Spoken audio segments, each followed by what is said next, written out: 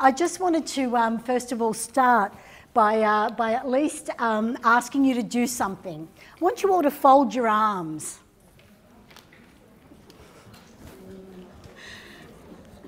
Now I want you to fold them the other way.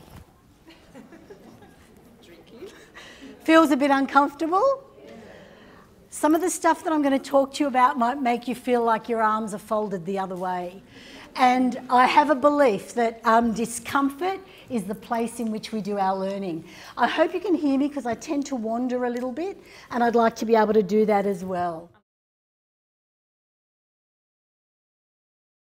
So I guess you need to know that I come to this as an imposter.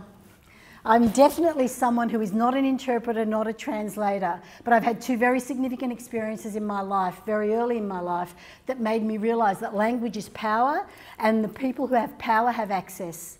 The first experience was when I was about 7 years of age, and I was interpreting for my mother who was going in for surgery, and I had no words for that critical thing called a hip in Arabic.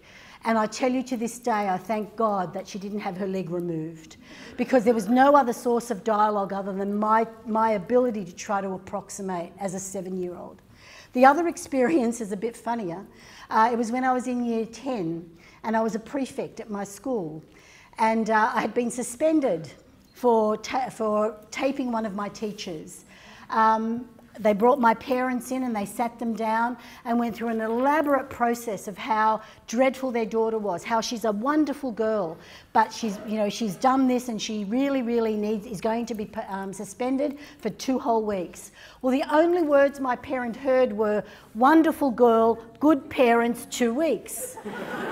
So until the day my father passed away, which was 3 years ago at the age of 104, he still used to tell, God bless him, he still used to tell the story of how his daughter was the only child in our village that he knew that got 2 weeks off for being so exceptional at school. Language is power. And let me tell you, there is no jokes about language in the domestic violence context.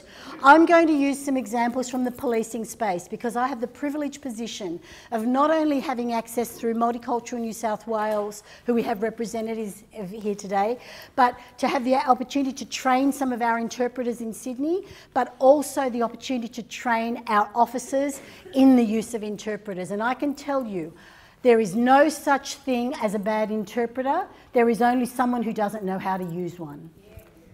So for me, the issue here is, what do we do? You cannot be professionals in every aspect, as I mentioned earlier, but what you are is holders of a skill, and in New South Wales, in Victoria, across Australia, we cannot do our jobs without you. When I send training with my officers, the issue isn't how do we support CALD communities. The issue is, what do you as a police officer need to do your job every day in a continually changing environment? So let's be very clear on where the responsibility lies here. It's shared, but it's weighted. I think when you look at the lens of interpreting through policing, interpreters will find themselves in areas that really draw on your resilience. And I want to read to you, and I apologise for those of you that may have heard this before. I want to read to you 2 very short stories, a day in the life of a police officer and a day in the life of an interpreter. And you'll see from the story that they are virtually the same day.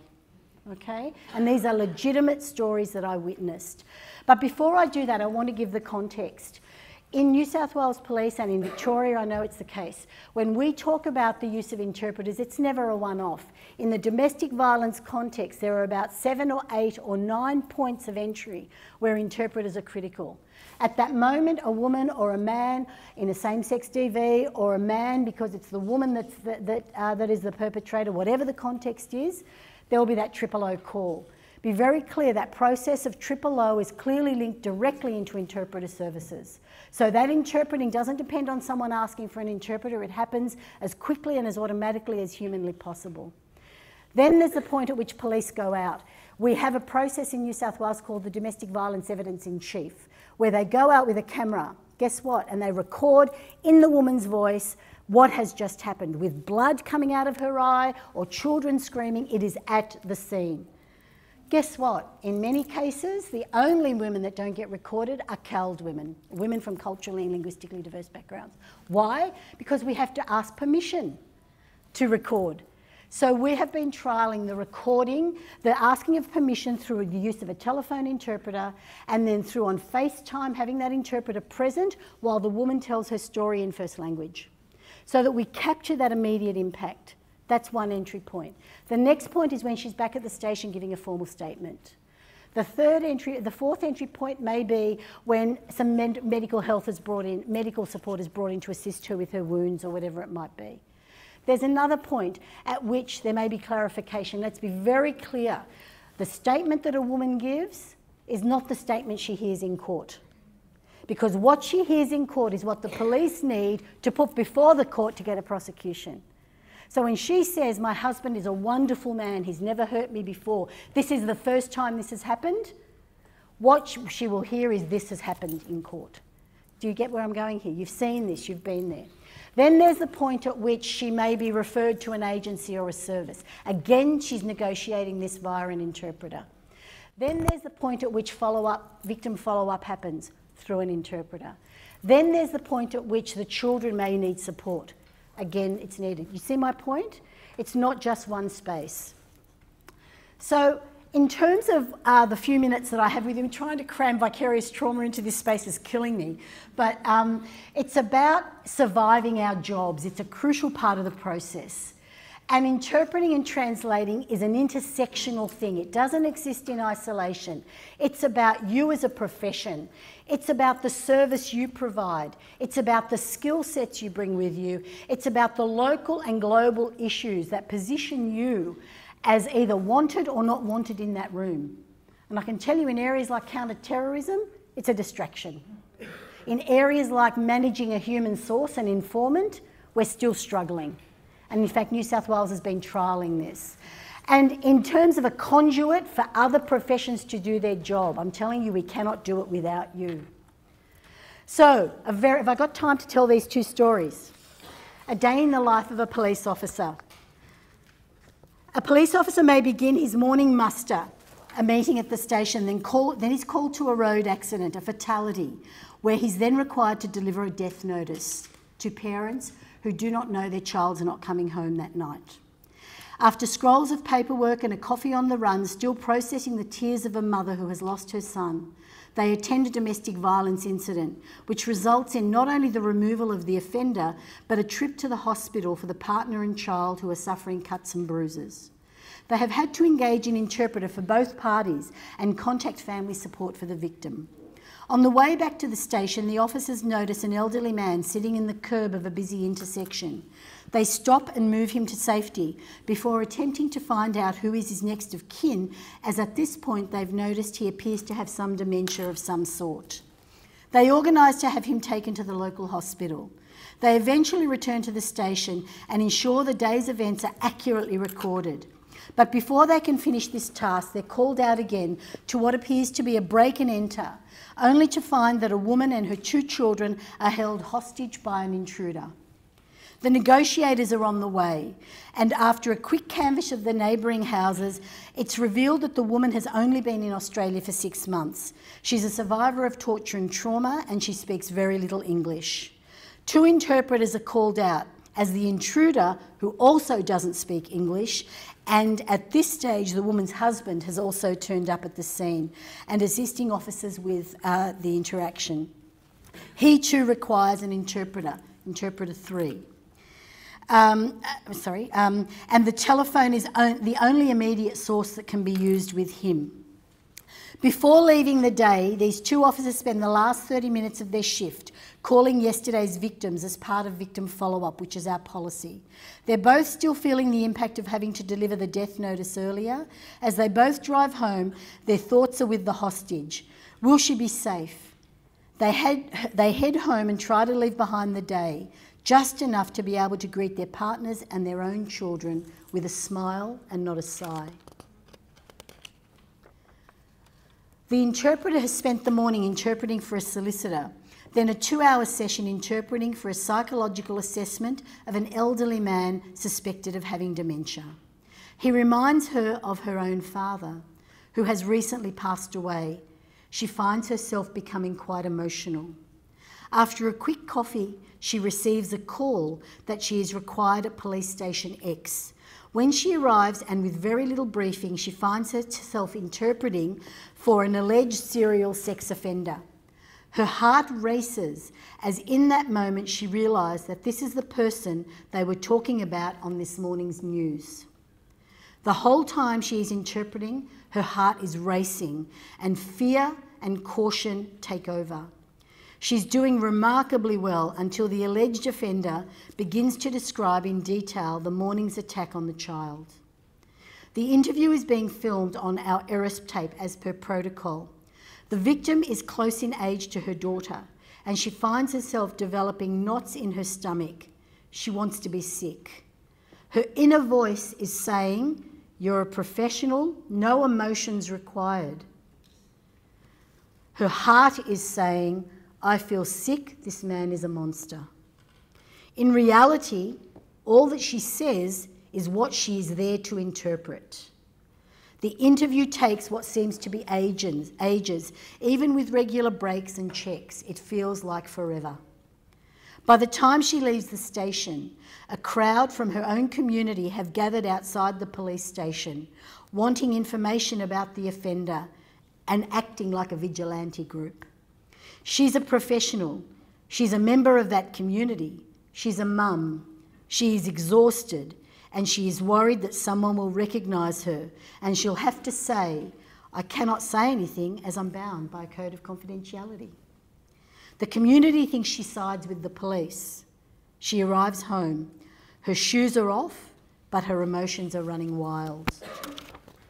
This is the environment where trauma and vicarious trauma kicks in. This context is not new to you. And the context goes beyond just DV, because let me tell you, ladies and gentlemen, domestic violence is often a presenting issue for a series of other issues.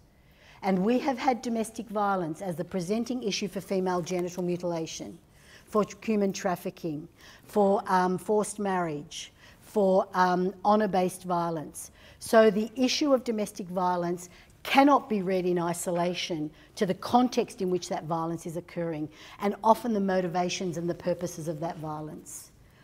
And I think the reality is that if you have something like what's on the board, a refugee female from a new and small community, a survivor of torture, she has fear of police, she's terrified of being taken to the police station, she's been assaulted, the officer needs to build rapport with her, because why else would she talk?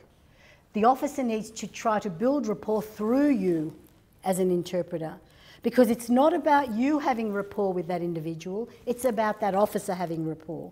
They are the ones that have to continue the work. It is about to consider her emotional safety. It's about introducing the interpreter in a confident, comfortable, secure and honest way. It is about talking about confidentiality when her emotions are high. And it's about ensuring she has physical medical attention if that's required. All this while maintaining rapport, reading context, watching her body language, and ensuring her emotional safety stays intact. Scenario 2, a negotiator's attend a scene. It's a man about to jump off a cliff. And so there, the interpreter arrives and they have to engage simultaneous immediately, because there's no turn taking when someone's about to jump off a cliff. That voice of the user, the voice of the interpreter must be one. The level of stress that causes an interpreter to feel like every word needs to have some sort of accuracy, well, absolute accuracy, given that not understanding the motivation of the officers in using that technique or that word or that issue. I can tell you, ladies and gentlemen, that using and briefing interpreters, no matter what the situation is something we take very seriously in policing. It does not happen all the time. We get it wrong. But I can tell you when we get it wrong, I usually hear about it, and there's a way to work with that. Because without that briefing, you will never know what you're going into. And that is the starting point for trauma. I'm just going to jump across this a little bit. But the limited or the initial impact of the critical incidents on professionals from the fallout of the traumatic environments that you'll find yourself in have been very well researched, and there's nothing I can tell you that's going to be probably anything new. The same potential exists, and it's completely researched, that says that the psychological distress and vicarious trauma of interpreters in their role as secondary witnesses to stories is absolutely happens. There's no question. But I guess what one interpreter said to me, I've been working for years as an interpreter. They see me as a mentor and as a professional. If I let anyone know the impact of interpreting for cases that involve children being killed, since I lost my own child, I'm afraid they won't give me the work, and I need the work. We are operating in organisations where interpreter agencies have to get their heads around the professionalism of an interpreter who is self-aware, who knows when they can and they can't, versus the need to get someone out to the job. And my bet goes with the interpreter who can say to me, I can't do this job, it's too close to home. That is the professional in my eyes. And I guess we talk about psych ache. And I love this term because, you know, when you ache, my feet are aching at the moment because I shouldn't have heels on, but years of dealing with victims of brutal abuse often wears people down. And I thought I was okay until one day I went home and drank a bottle of scotch and tried to kill myself. I didn't want to die, I just wanted the ache to stop. I wanted the pictures in my head to stop playing. When that picture starts to play, you know it's an indicator. And I now know my triggers. When the sadness starts to build, I talk about it. And I go for a swim. The water washes it away for this interpreter. It's always there, but now I look at it instead of pushing it away. It is so powerful. And interpreter G says, interpreting for police, and it was traumatic. I was in session for hours, and although they cared for my physical well-being, they gave me breaks, water, coffee, constantly asked me if I needed anything. What I really needed was to just exhale and scream and say out loud that this is too hard to take. But I went back in, I kept interpreting, and then I went home. It was hard to explain to my wife why I couldn't sleep. We are bound by a code of confidentiality, you know. I wish the cops would have just asked, how are you? And this is crucial in our debriefing. And I say to our officers, if you do nothing else but say, are you okay? As you walk them to their car. Not walk them to the front, walk them to the safe place they need to be. And it's more than words can say, because really all of these things listed here are the context in which we are continually the aspects of our psyche that are continually being challenged. It's not just about incredible trauma, it's those little things that cause stress every day and how they accumulate. I'm racing through this. But something we're not talking about in our professions, even police don't talk about this, is not post-traumatic stress or trauma reaction. It's a notion that in psychology I've become aware of over the 30 years I've worked in this space, particularly having worked for 11 years with survivors of torture and trauma. And it taught me, I'm so grateful to my brothers and sisters who taught me how to do my job in this space. It's about multiple trauma stress disorder. Because everybody has things that traumatise them, yeah?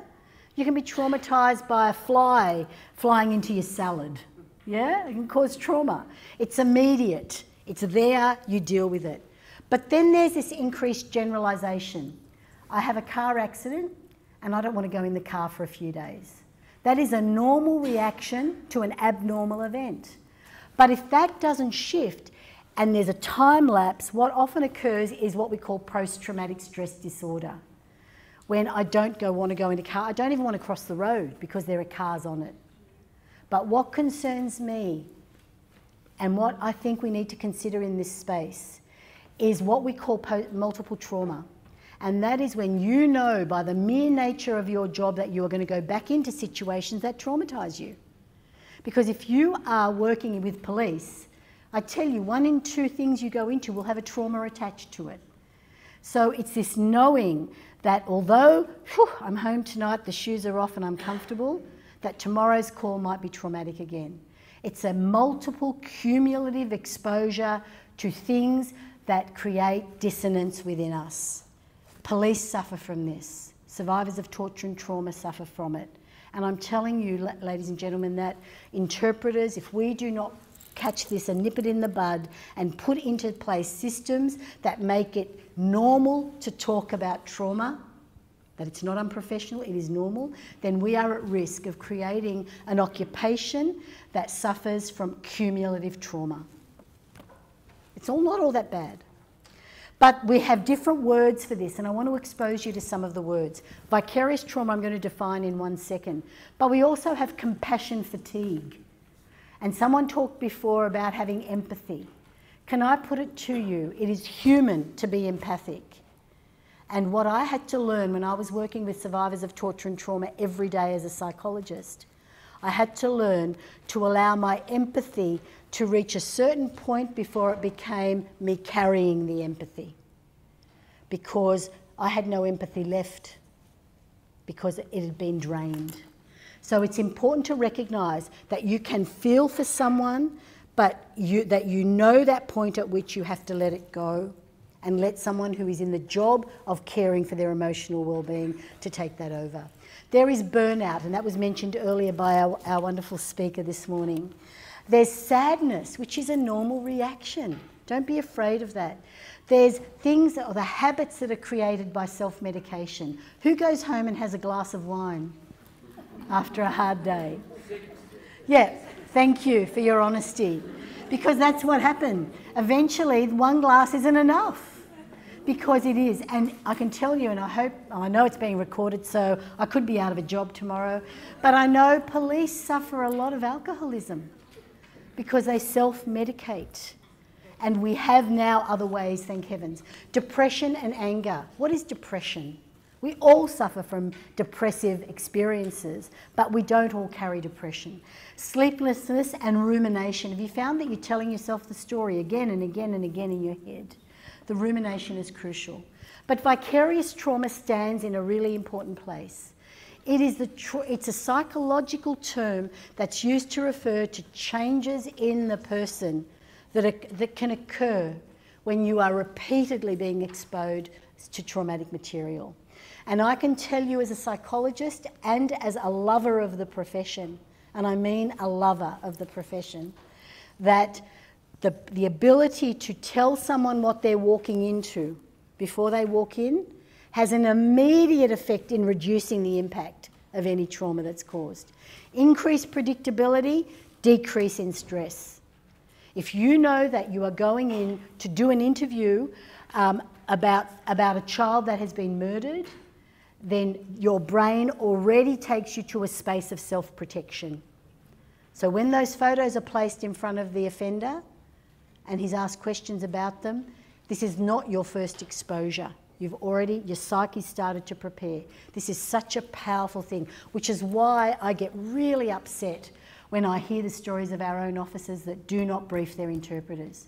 We have said to them, going into a session with an interpreter and not knowing how to use one, not knowing how to brief, conduct the session and debrief is like giving you a gun and not training you in how to use it, because the effect is exactly the same. And I'm grateful that they are now hearing that message. Vicarious trauma is a profound shift in our whole world view that occurs in many helping professions when they work with clients who are experiencing it, and there's a lot of research around that. But compassion fatigue is that thing that no one talks about. And it's also known as secondary traumatic stress, and it's a condition characterised by the gradual lessening of compassion over time. Have you got to the point where you actually walk into something you feel nothing? Now that can be a great thing, but it can also be an indicator that you need to pull back and regroup around that. And I think it's common among individuals that work directly with trauma victims, nurses, doctors, police, but I'm telling you they're all the places that you are in, and nobody's talking about interpreters when they're educating those professions. yeah? And that's what I aim to do in the work that I'm doing. And there are many physical signs. Have a quick read of compassion fatigue. Many physical signs. There are many behavioural signs. And just to allude to a couple of them, things like anger and irritability can be because it's a hot day and I've had a big day, but they can also be indicators of other things. So tune into your reactions. Don't be afraid of them, because our bodies will tell us what we need. And psychological signs, and this is the area that becomes quite concerning, where we start to distance, where we start to get really negative in our workspace, and negative for the same things, not for new things, right through to resentment, dread of working in certain situations, less enjoyment, and hypersensitivity, when your heart starts to beat, if I can use policing as an example, just as you enter the police station. And sadness, I had to put this in, because sadness I call the safe version. Sadness is a normal reaction. I met yesterday on the streets of Melbourne a young man who's homeless, and he was sitting outside Pellegrini's cafe on the adjacent corner. And you know, we all walk past people in our lives every day. I do it all the time. But for some reason, it was a really hot afternoon. I had 2 bottles of water, and I just plonked a bottle next to him and said hello. And he looked up at me, and he had tears in his eyes. And for the next hour and a half, he told me the story of his friendship with the man who'd been killed in Pellegrini's. And I said to him, what is the biggest sadness? And he said, I tried to go to his funeral. His family wanted me to come, but the police wouldn't let a homeless man in there. And so I found myself talking about sadness with him. And he taught me, I'm telling you, it took me a while to unwind from that one because it was very emotional. But he said to me, don't be sad. He said, I know that people see me the way I am. They think that I'm nothing, but I know who I am. And I think that's a critical message for anybody in situations where you are the voice. You are not the interviewer. You are not the lead. You are not there to organise an interview. You are not there to take a lead in the situations you interpret. You are a valuable, vital conduit for people to do their job and for people to receive the services that they require. And we do have a whole lot of survival techniques, and I can't emphasise more that quality grid. I haven't got this right yet, so I'm a fake when it comes to this. But think about your professional life, think about the support you have, and think about the self-care. Think about that moment where it's okay to say no to a job because you've just done too many of those. And if your agencies go, oh, come on, you need to do it, then it's really important to remind them that it's a person who knows when their bucket is full that is the professional in this space, not someone who just keeps doing it. And I think there is an employer responsibility here. And I say to the employers in the room, be mindful. We have to work out ways to allow our interpreters to debrief immediately after their situations. Because I can tell you, when I was working a very serious case, and I was going into court every day, and it was a case that we used through interpreters, there was the context in which I was on a train going into the city, and it just so happened that the interpreter and their child were on the train, and they were talking about the case. And I had to disclose that. And it nearly meant that a criminal was back off on the streets. We all have to debrief. Where you debrief, who you debrief to, and the context in which you debrief is what is not just your responsibility, it's your employer's responsibility. And we've been talking with NAATI and OSIT and a few of them, and particularly with Sandra Hale, who talks to me a lot, and I'm grateful to her for this, around how do we have a debrief line or something that gives interpreters just a few minutes anonymously to get on the phone to someone and say, I can't tell you what it was or where it was, but I'm feeling really, really sad because I just witnessed something that reminded me of personal experience, and just have someone to talk to. And coping is a crucial skill, and I'll let you read that.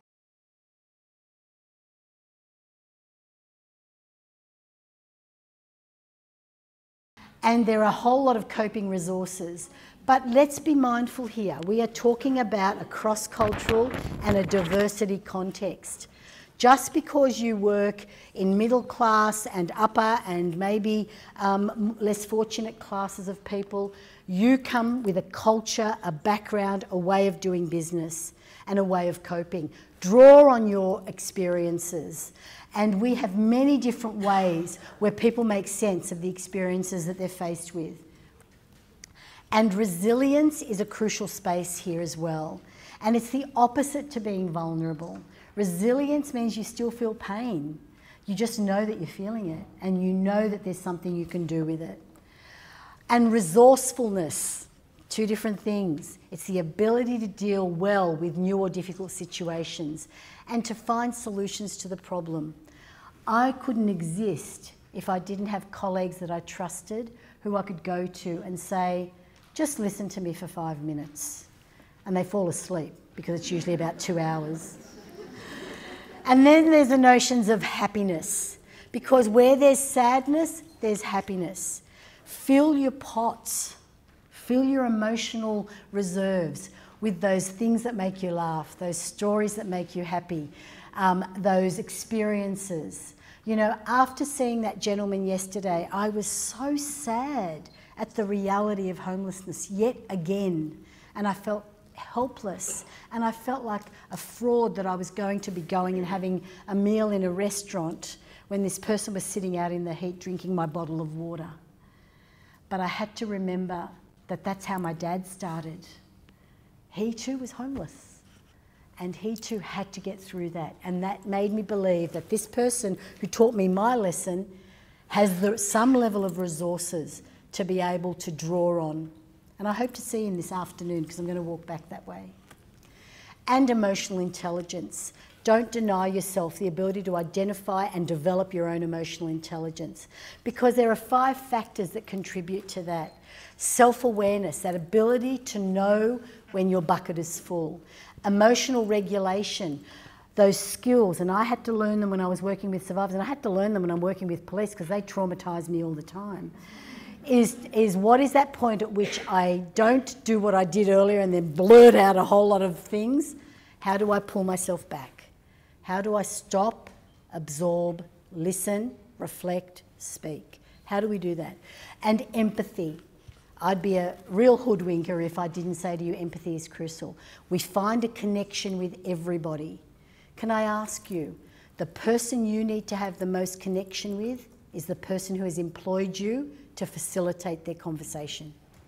If you build that connection with the police officer, the doctor, the lawyer, the whatever, then everything else you have to offer is possible and it will come.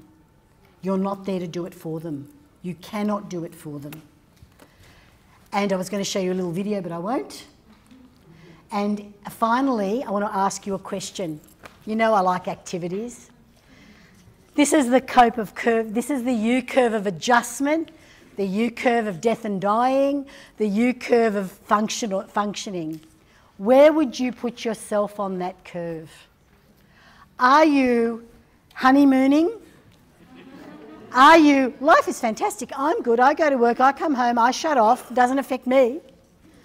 Are you in that point of what the hell have I done? 5 years of study to do this job? Yeah? Or are you in a place where you say, I don't know whether I should be here or whether I should be doing something different? Or have you come through that curb and you're going, wow, there are great programs, there are great speakers, there are a whole lot of things that help me move along my way. And eventually that point where you function so capably that it doesn't matter if you slide back down. That's what we do as human beings. But then you can slide back up again or move across or jump across. Where are you on the curve? Thank you.